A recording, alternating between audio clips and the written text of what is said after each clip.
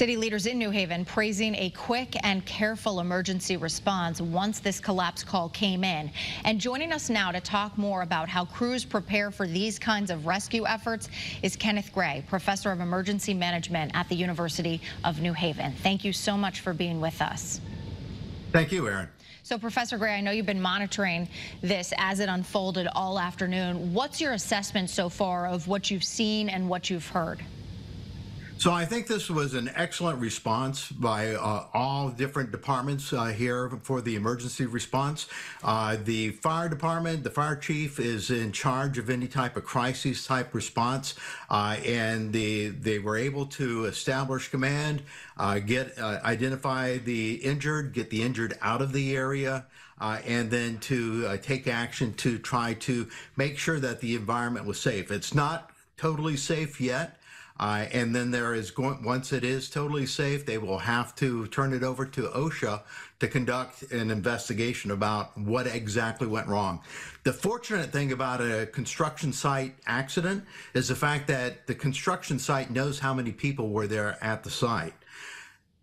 If this had been a building that had collapsed, you would not know how many people were inside the building, and it would have been a completely different matter as far as having to go into the area and try to identify potential victims still trapped within the facility.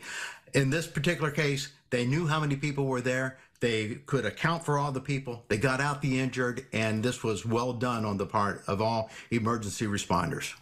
I think what has to be so hard from an emergency management perspective is that each of these situations are unique. How do crews train for the unexpected? Sure.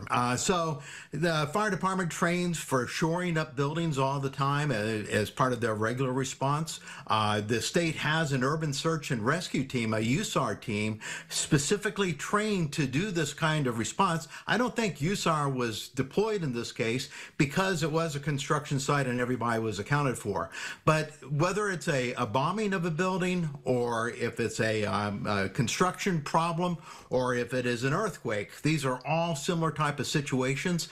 You still have to respond the same way, and it's a very dangerous environment to work in. So I think that my hat is off to all the emergency responders in this case. They're well done. Absolutely. I also want to ask you about this because officials are saying that the collapse occurred when they were pouring concrete.